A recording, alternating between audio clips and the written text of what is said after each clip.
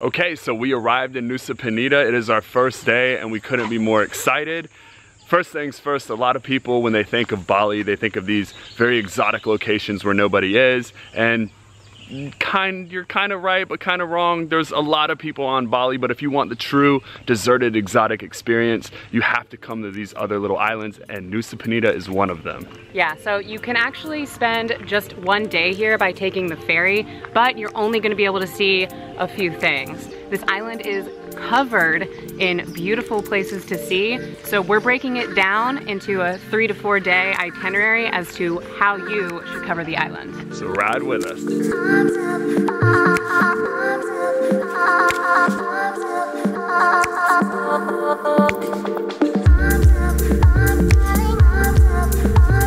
All right, Jen, describe the process. Okay, so when you get to Sanur Beach, that's where you're gonna take a ferry. There's a lot of different companies, a lot of different times to leave from. It is open to negotiation. The average going rate is around 200. You can get them down to 150,000. So, if you know your return date, ask for round trip, it's even cheaper. And we're late.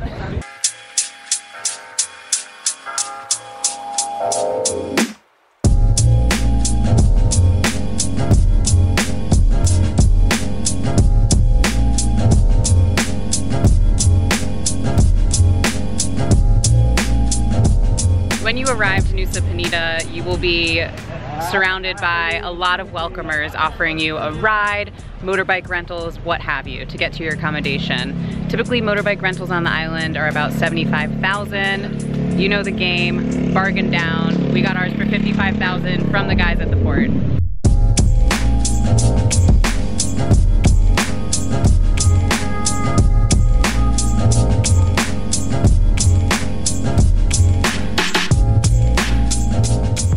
Our first stop of the day has led us to an area called Manta Point, and we think we're going the right way, but we might not be. It's pretty well labeled up until you get to the actual point itself. We're walking along this cliffside right now, and we're overlooking just these crazy dramatic fall-offs. It is definitely a sight to see, and the coolest part too is that we are the only ones up here right now. It's postcard worthy.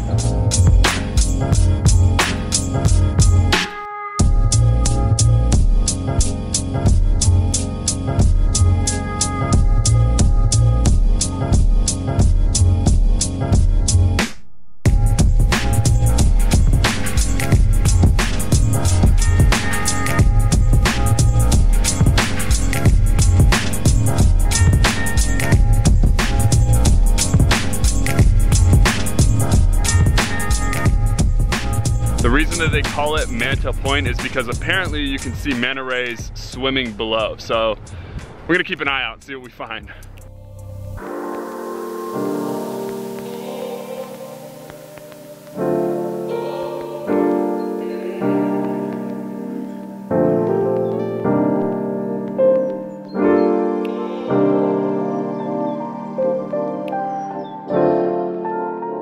Well, Manta Point lived up to its name. Even if you don't get to see the manta rays, it's definitely worth it for the views. Yeah, I mean, this is absolutely unreal. There's rolling green hills in the background with the dramatic cliff sides, the crystal clear blue water. It's worthy of a magazine cover. Yeah, just be careful though, because there's no guardrails, and quick little slip would be your last one.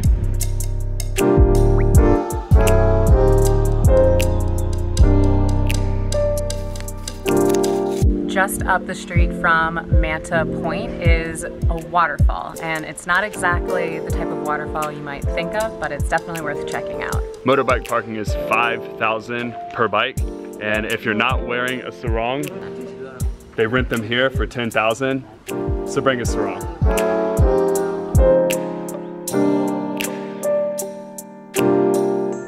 Just so you know, situated in the waterfall area, there's also a temple. And for that reason, guys and girls have to wear a sarong. Our advice to you is just bring your own.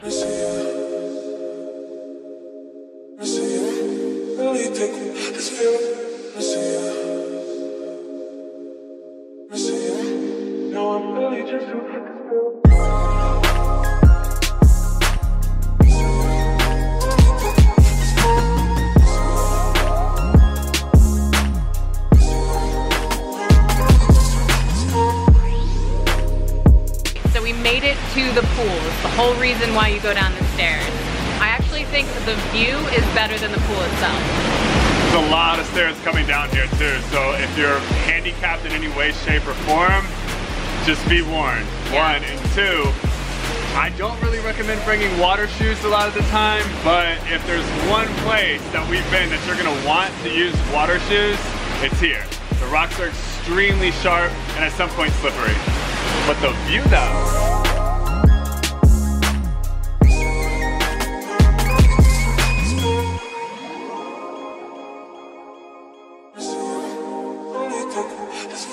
the next stop is a place called Seganing Waterfall.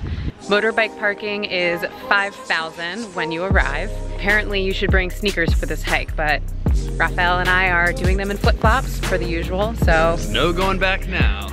We'll see how it goes. We've come too far.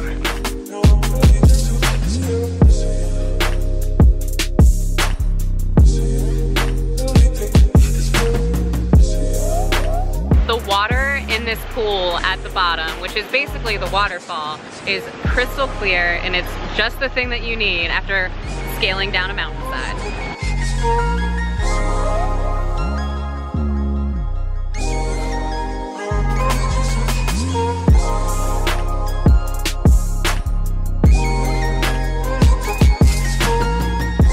Is this one worth it?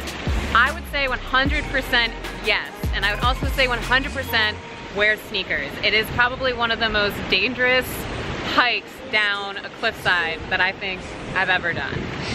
Look, love Nusa Penida, absolutely love it. But there's a lot of stuff on this island that can kill you quickly. So just be cautious whenever you move around. Our best piece of advice is move slowly and you should be fine. There's a lot of natural beauty here. You should definitely come check it out, but you should definitely be careful too.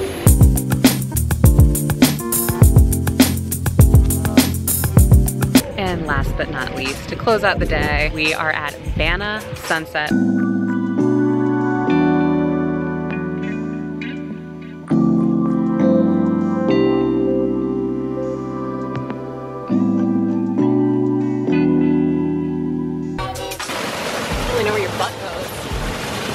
The hair looks great, by the way. Come on. Not gonna lie, kind of dangerous. Super dangerous.